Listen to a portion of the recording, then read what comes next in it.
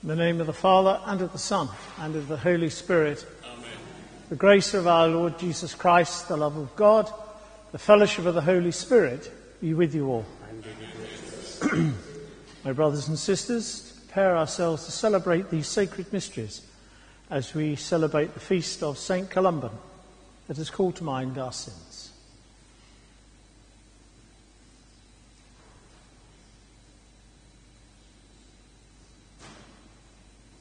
I confess to Almighty God and to you, my brothers and sisters, that I have greatly sinned in my thoughts and in my words, in what I have done and in what I have failed to do, through my fault, through my most grievous fault. Therefore I ask the Blessed Mary, ever Virgin, all the angels and saints, and you, my brothers and sisters, to pray for me to the Lord our God. May Almighty God have mercy on us, forgive us our sins, and bring us to everlasting life. Lord, have mercy. Christ, have mercy. Lord, have mercy. Let us pray. O God, who in St. Columban wonderfully joined the work of evangelization to zeal for the monastic life, grant, we pray, that through his intercession and example we may strive to seek you above all things and to bring increase to your faithful people through our Lord Jesus Christ, your Son, who lives and reigns with you in the unity of the Holy Spirit, one God, forever and ever. Amen.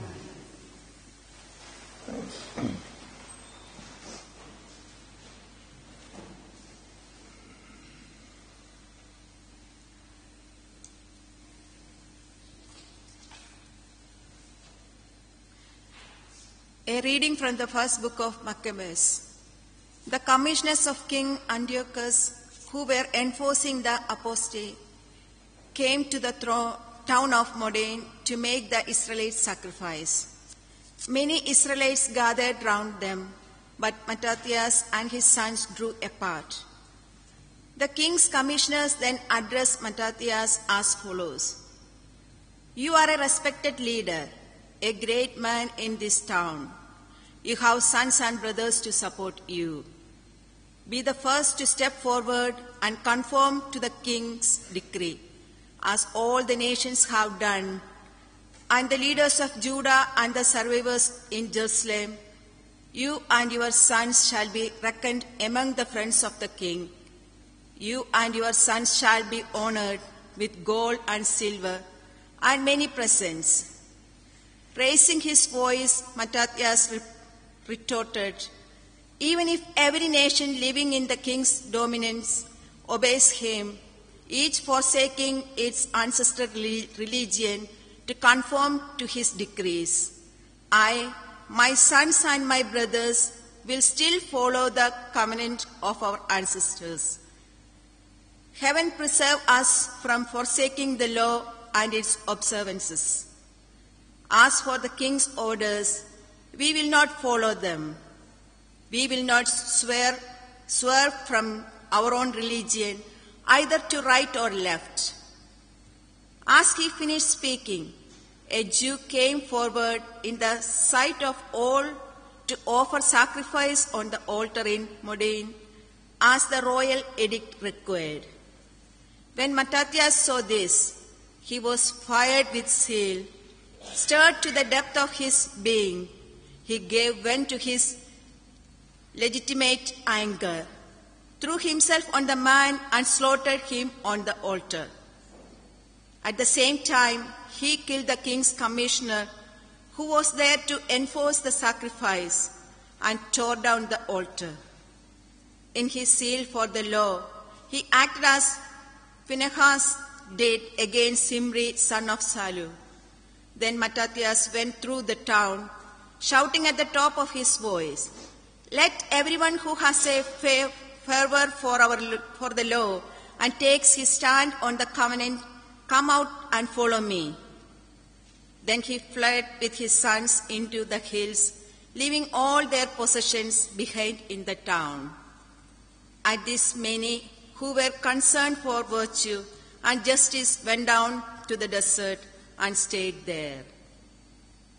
The word of the Lord. Thanks be to God. I will show God's salvation to the upright. God's salvation to the upright. The God of gods, the Lord, has spoken and summoned the earth from the rising of the sun to its setting. Out of Zion's perfect beauty he shines. God's salvation to the upright. Summon before me my people who made covenant with me by sacrifice. The heavens proclaim his justice, for he, God, is the judge. I will show God's salvation to the upright. Pay your sacrifice of thanksgiving to God and render him your votive offerings. Call on me in the day of distress. I will free you and you shall honor me. Let us stand for the gospel acclamation. Hallelujah. Hallelujah. Hallelujah. Let your face shine on your servant and teach me your decrees.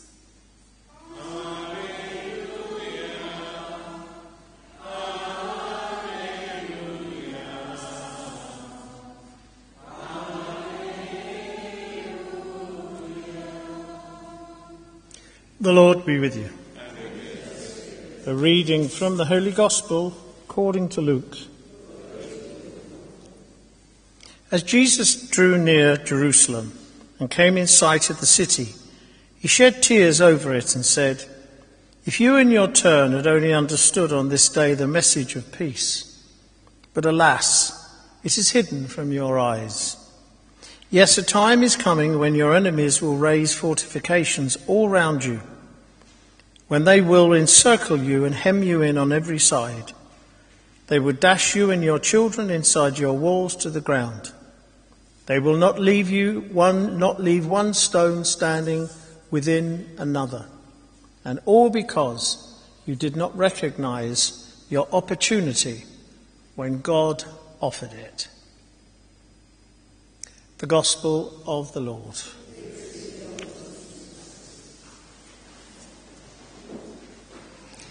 In the name of the Father, and of the Son, and of the Holy Spirit. Amen.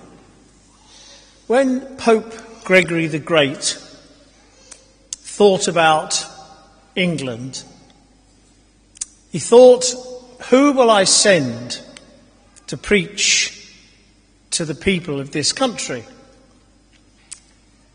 What was remarkable was not the individual who came, all that was pretty good, was the group this individual belonged to. He sent monks. He sent monks.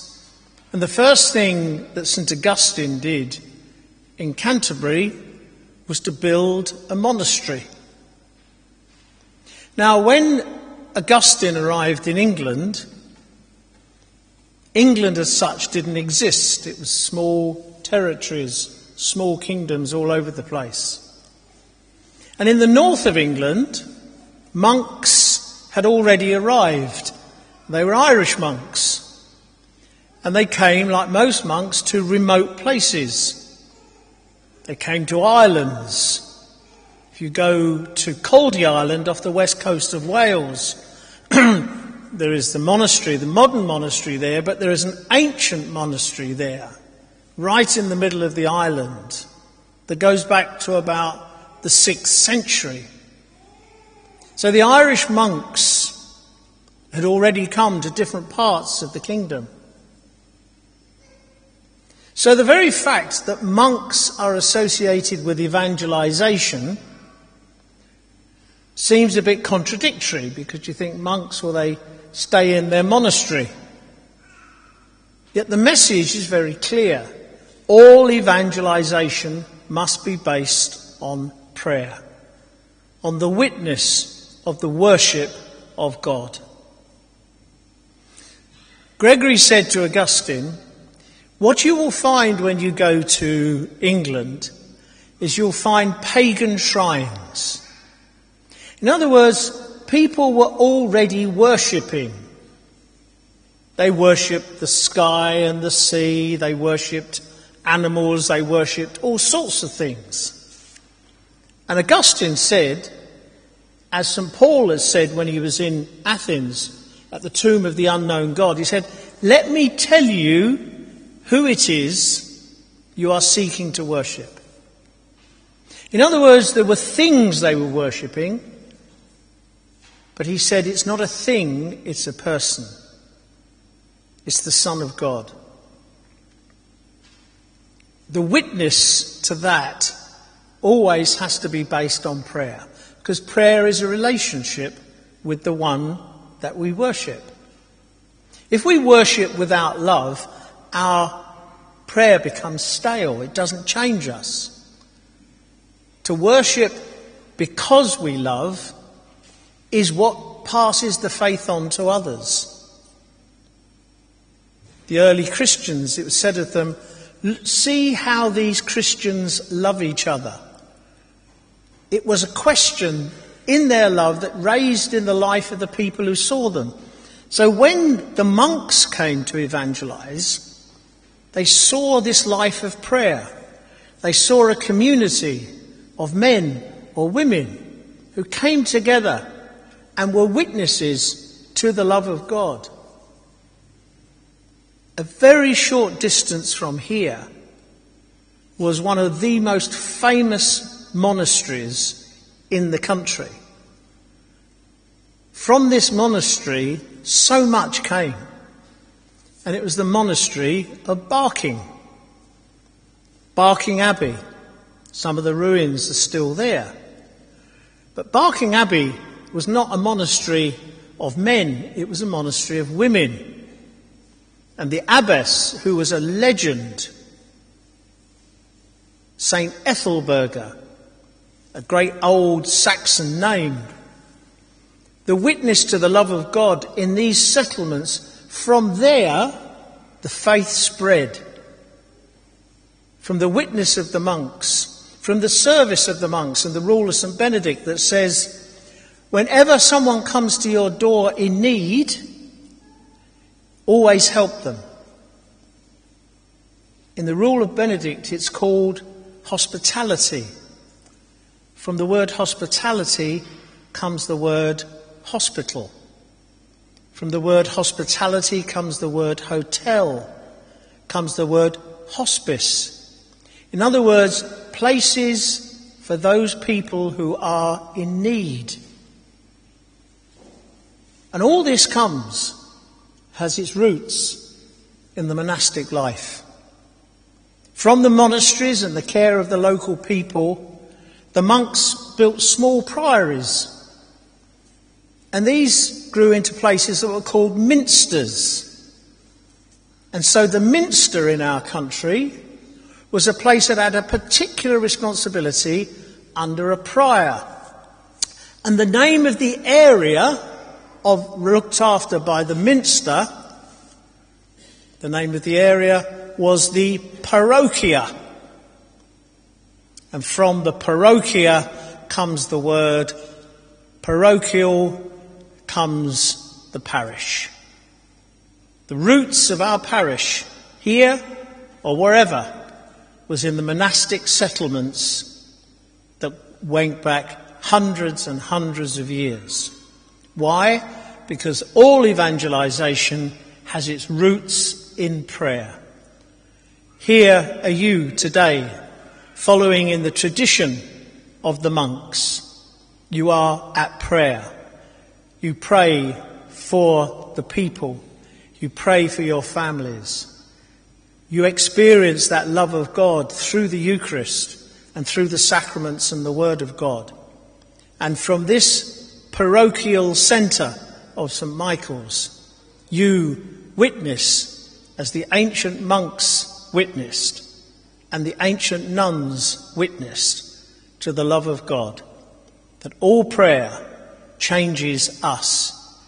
It changes us so that we can love, so that prayer comes alive through our love of God, and this love we wish to share with others. From the monastery comes the the minster.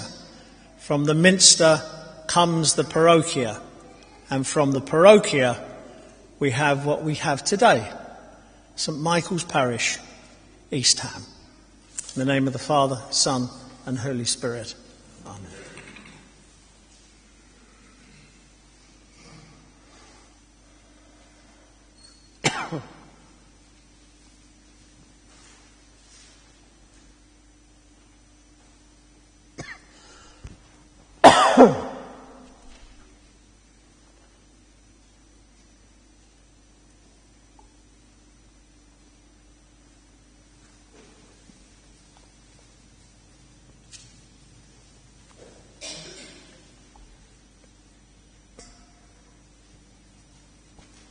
Blessed are you, Lord God of all creation. Through your goodness we have received the bread we offer you, which earth has given, human hands have made, to become for us the bread of life.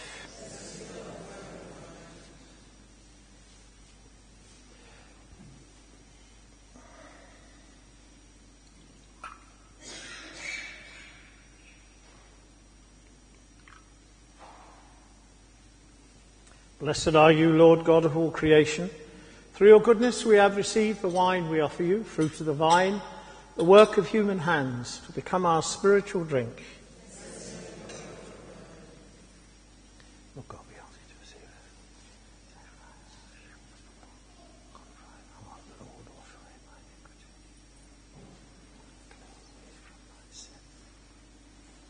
Pray, my sisters and brothers, that our sacrifice be acceptable to God, our Almighty Father.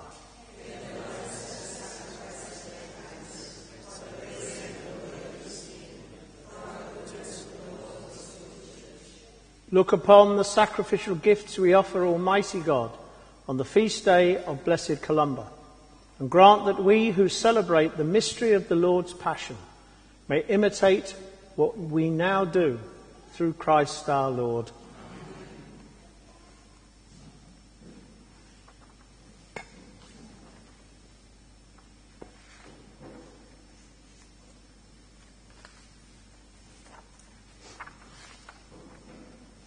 The Lord be with you. Lift up your hearts. Let us give thanks to the Lord our God. It is truly right and just, our duty and salvation, always and everywhere to give you thanks, Lord, Holy Father, Almighty and eternal God, through Christ our Lord. For in the marvellous confession of your saints, you make your church fruitful with strength ever new, and offer us sure signs of your love, and that your saving mysteries may be fulfilled. Their great example lends us courage. Their fervent prayers sustain us in all we do. And so, Lord, with the angels and saints, we too give you thanks, as in exultation we acclaim, Holy, holy, holy Lord God of hosts, heaven and earth are full of your glory. Hosanna in the highest. Blessed is he who comes in the name of the Lord. Hosanna in the highest. You are indeed holy, O Lord, the fount of all holiness. Make holy, therefore, these gifts, we pray, by sending down your Spirit upon them like the dewfall, so that they may become for us the body and blood of our Lord Jesus Christ. At the time he was betrayed and entered willingly into his passion, he took bread, giving thanks, broke it, gave it to his disciples, saying, "Take this, all of you, and eat of it, for this is my body, which will be given up for you."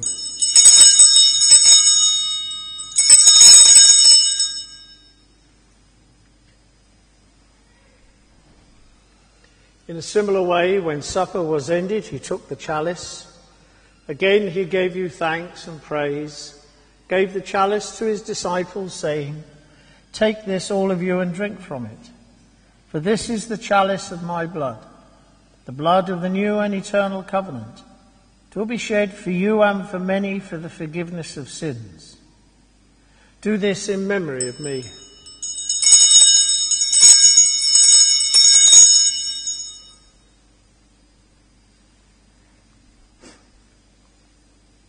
The mystery of faith.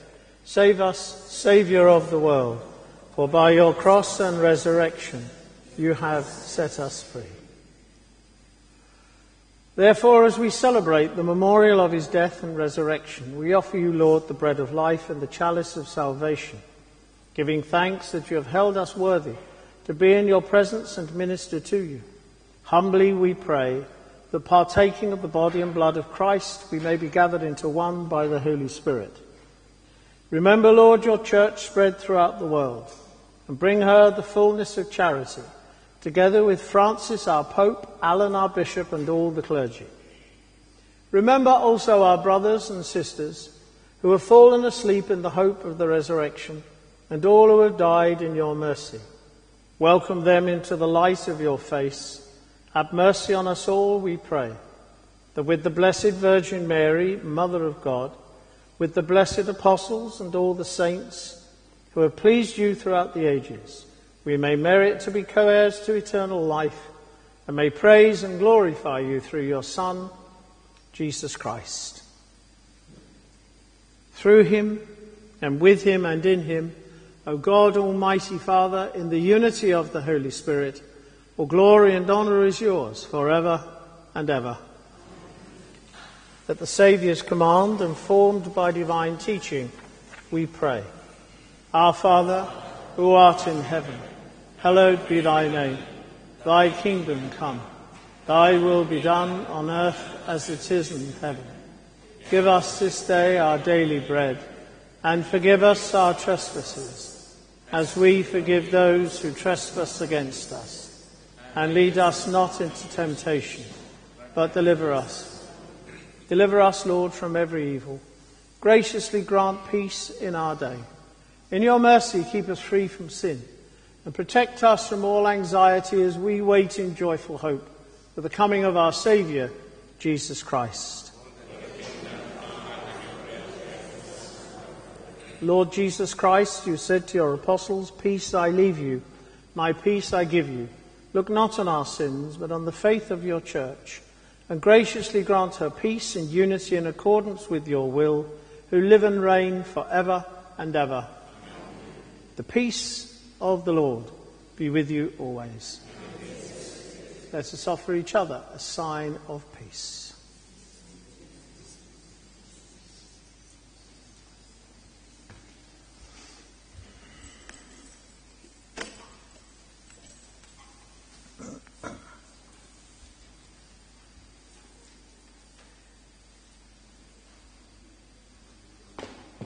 Lamb of God,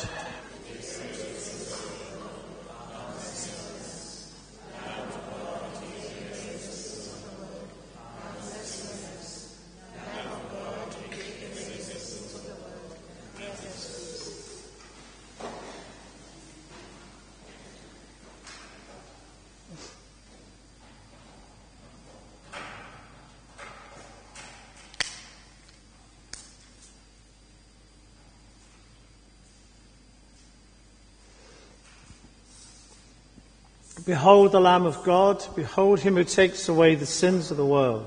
Happy are those called to the supper of the Lamb.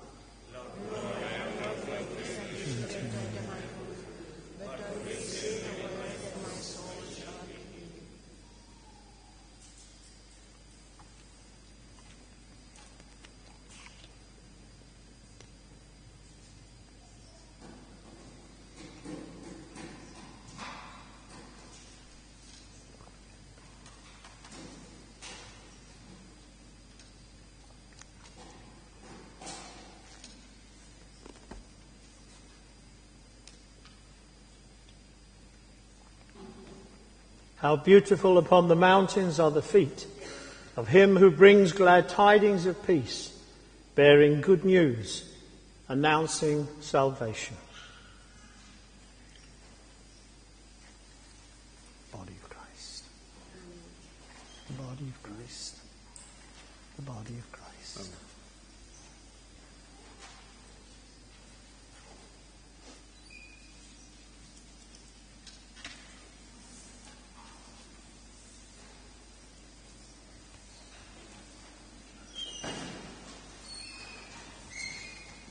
Body of Christ.